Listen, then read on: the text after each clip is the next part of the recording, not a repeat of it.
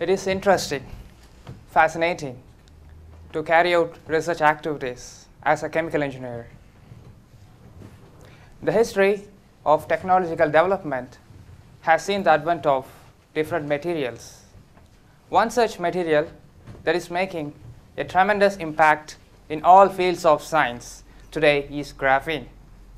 So this graphene is available from our day-to-day activities which we use today, which is the pencil. So this graphene has exceptional physical and chemical properties that has been discovered from the pencil trace and is expected to make remarkable changes and the contribution to our human society. So graphene is discovered by the School of Physics professors Andrew Geim and Kostya Novoselov. So they just synthesized this graphene by just using a piece of pencil and just marking them as a layer, and by using a simple scotch tape, by extracting the layer by layer of this graphite, and finally they get the graphene. If you could see, the end material graphene is just a single sheet of carbon. As you could see, the structure is just a plain sheet which makes the transport of substances across the surface much more faster with less resistance than other conventional carbon materials available today.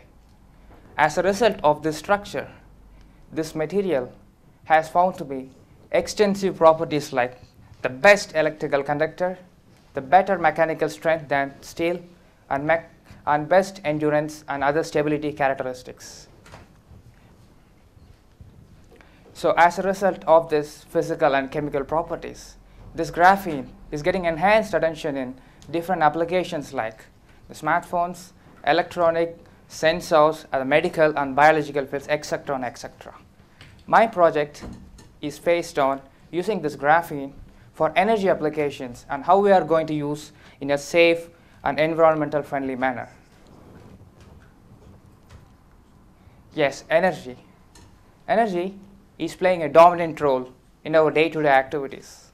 We need this electrical energy to power our laptops, smartphones, to run our household and even industrial appliances. Did we notice that the demand for energy keeps increasing day by day?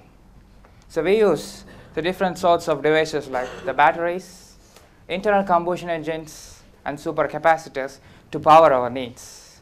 But all these devices have significant drawbacks in one or more different forms.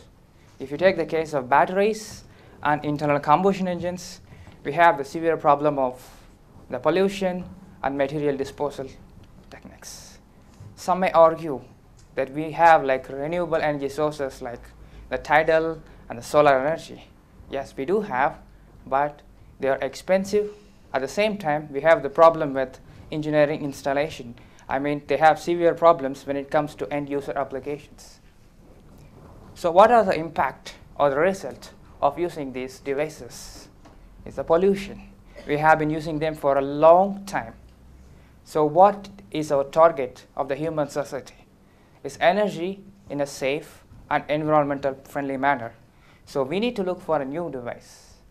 And one such device is the fuel cell, in which my project is based on. So the fuel cell is a device which produces electrical energy by using simple liquid fuels as alcohols. So you just feed alcohol into the system, until the end you get electrical energy. So this fuel cell operates in a safe and environmental friendly manner, that there is no release of harmful pollutants during its operation. Then this operates in a zero noise mode, that there is no noise generated during its operation, which is like significant when you take the case of internal combustion engines. You generate like heavy noise when you go for startup and end.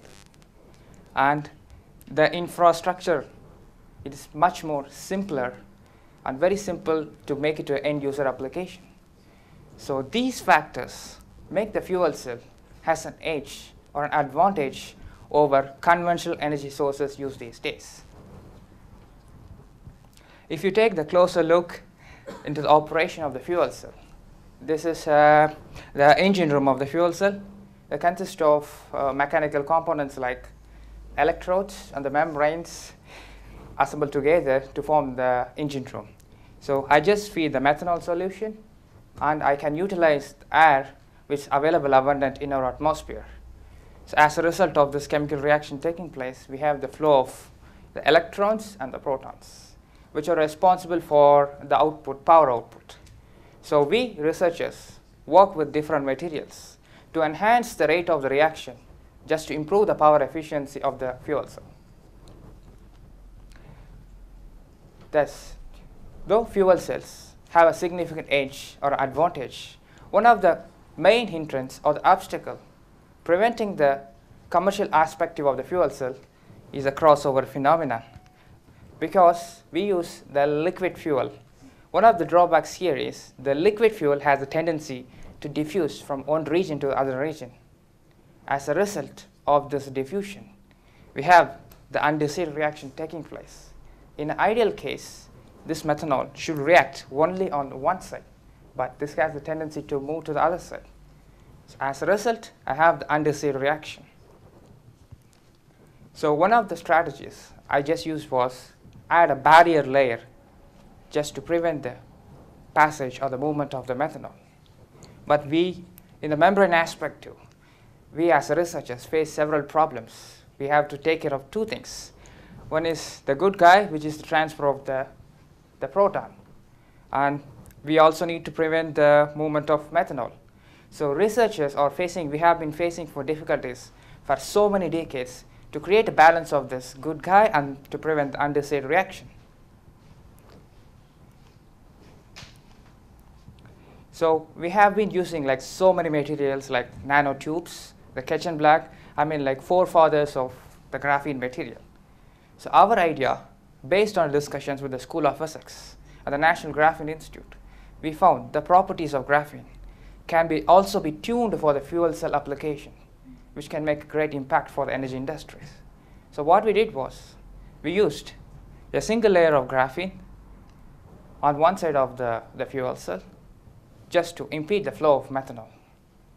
And to our surprise, we found a tremendous improvement in performance of the energy system, up to 50%. This is considered a remarkable improvement when you compare to other carbon materials or other materials used so far in the history of fuel cell.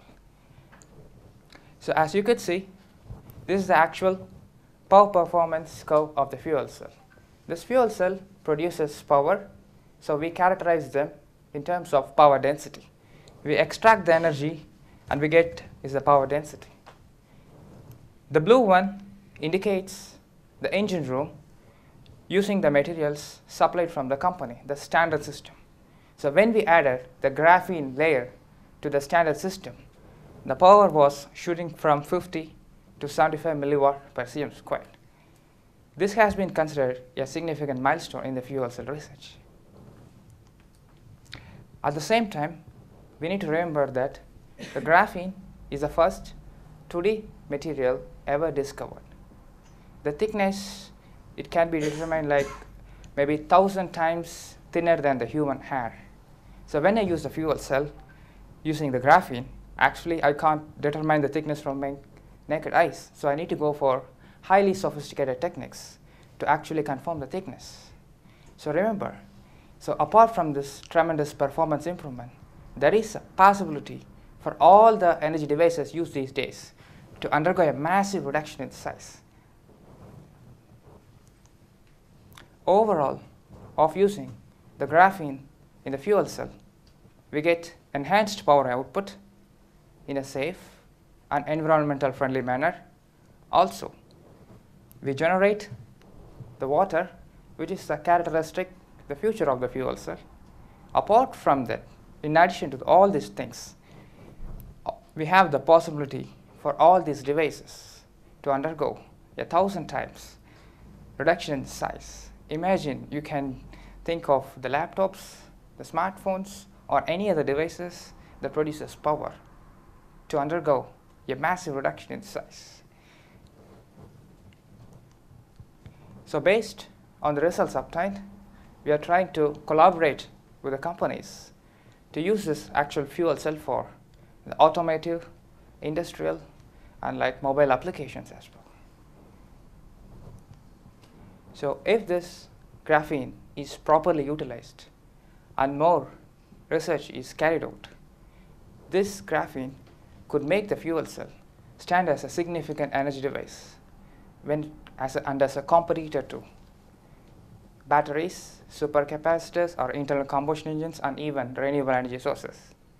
The future could be realized in such a way that piece of graphene paper could be used to power our homemade and industrial appliances in a safe and a friendly manner. So we believe this graphene could make a remarkable changes to the human society in which we perceive the energy device. Thank you.